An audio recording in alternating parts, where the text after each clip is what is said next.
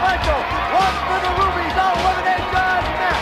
The winner of this match advancing to the next level. And the win for the Rubies tournament for the vacated World Crown.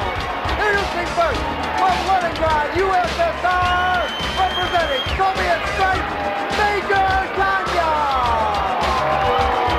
Major Tanya. Praise in Russia, I'm the best. So why you cheer for all the rest? Scientific wrestling, perfection, I know it's Tanya the Great to steal the show. You were still Tanya. From Pittsburgh, Virginia, for the high-flying pro cheerleaders, Vicky Victory. Vicky Victory.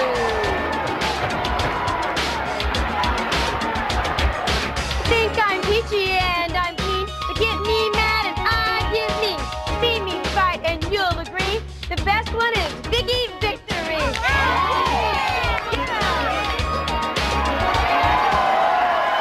Vicky Victory mounts the corner for a cheer, no doubt. But her opponent, Major Tanya, doesn't seem to be in good cheer at all. The Soviet has no patience for this display. Oh, and the cheerleader almost makes a patient out of her with that flying body press.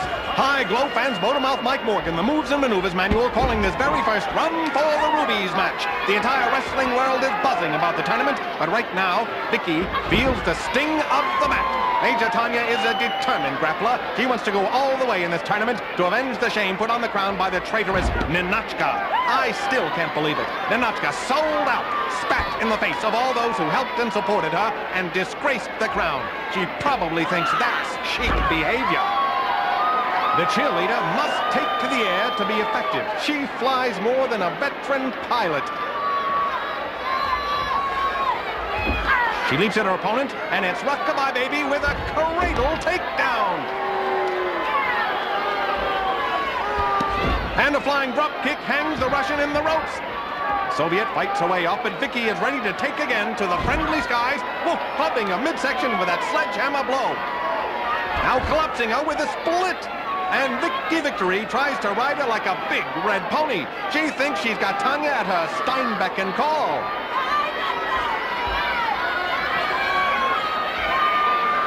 Whoa! The Russian shows her she's a horse of a different color entirely. Remember, fans, while a win allows a grappler to advance to the next level in the tournament, a loss doesn't eliminate a wrestler entirely. They still have a shot at the wild card finalist berth, which will be decided by a battle royal among those eliminated in early rounds. Right now, Tanya's throwing a few rounds at Vicky's gut. But the high flyer gets a leg up on a foe with that head scissors, trying to cut her down like an annoying shrub. But the Russian doesn't hedge her bets and pulls free. Now she goes for Vicky's legs. The Soviet is powerful. Whoa, and she hurls her the length of the ring. Vicky's used to flying, but by her own doing. And Tanya's attack may be her undoing.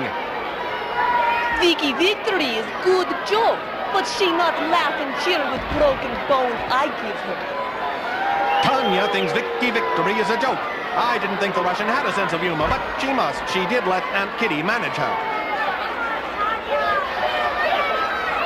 She flings the cheerleader backward by a hair. The high flyer temporarily grounded, and her back must feel like ground.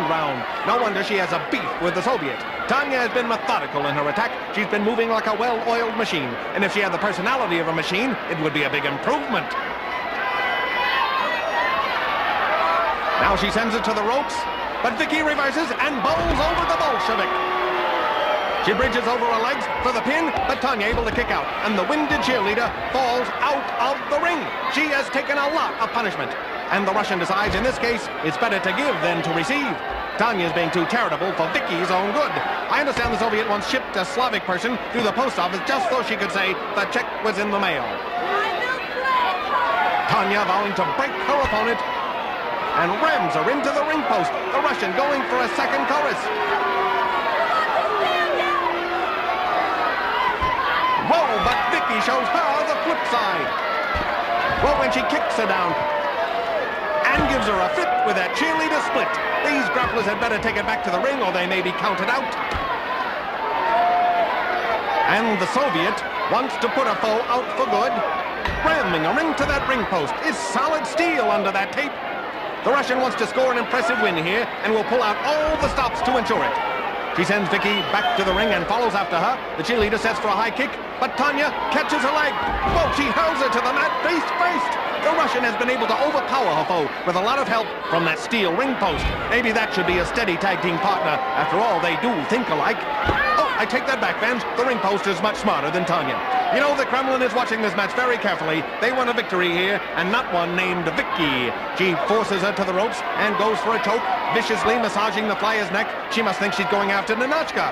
I understand the KGB was going to assign a man to watch the traitor's every move, but she's put on so much weight recently, they needed 2 men to cover the job. Tanya wants to take the crown now, but there are 19 other grapplers in this tournament who'll have something to say about that. Just because the rubies are red doesn't mean Tanya's got the inside track.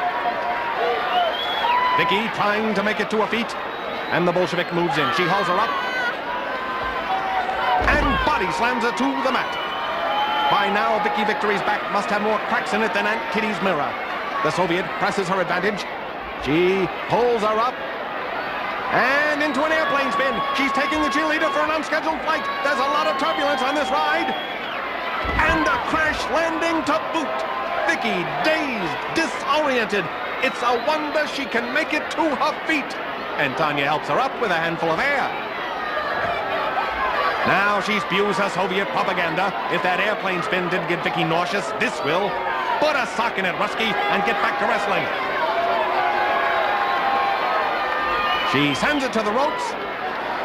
Oh, and a big backbreaker. The Russian is determined to turn the cheerleader's spine into a slinky. She rolls her up for the pin, putting more pressure on the high flyer's back. And the Russian advances to the next round. And Vicky has a date with a chiropractor. The winner of the match, Major Tanya. Just in my place. This little cheerleader. I will pulverize every opponent. The Grand Slam already belongs to Tanya. If Tanya should advance and win the Glow Crown, she will be the second consecutive Glow Girl from the USSR to hold the Glow Crown. We're coming back with more of the gorgeous ladies of wrestling.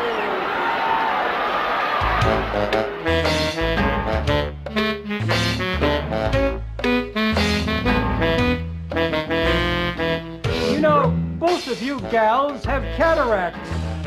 That's a lie. Yeah, we can't even drive.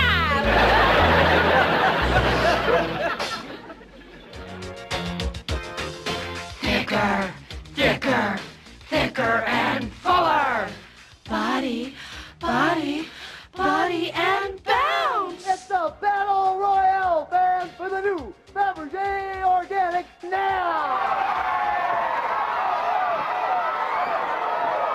The winners, the new Fabergé Organics shampoo and conditioner with Pro Vitamin B5.